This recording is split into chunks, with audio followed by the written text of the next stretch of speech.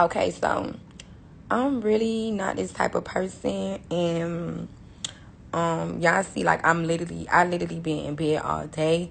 I'm not this type of person. I do not go against my friends. I don't do stuff like that. My feelings are so hurt.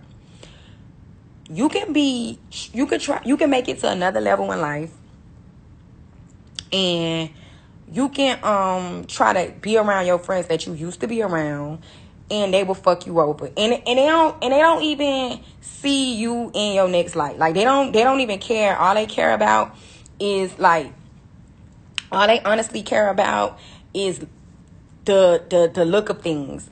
Like, when everybody in the world starts to realize the look of things and actually having shit is what matters. Because I'm the type of bitch, I don't care if a bitch see my car.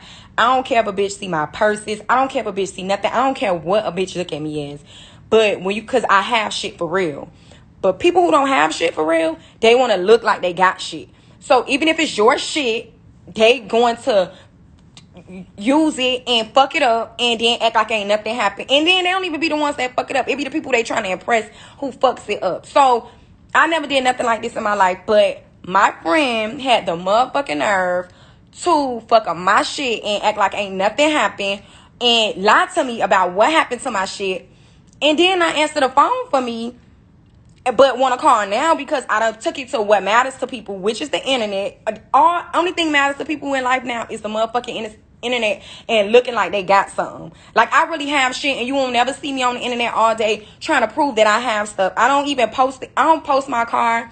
I posted my car once on my birthday. Y'all don't never see me in my car flexing or doing nothing or none of that. You don't see me doing nothing. Y'all don't even see half of the shit I got or I get or people give me, because I don't care about that type of stuff. But the people who don't have it, they wanna pretend like they just got it. And then when they pretending, and things always go wrong when you're pretending. When you motherfucking pretend, shit always go wrong. So now shit done went wrong, and now the last thing you can do is give me your ass the motherfucking kiss and not answer my phone calls and leave my car key and my motherfucking house key with a bitch who I don't even know like that, and get the fuck gone like ain't nothing happened.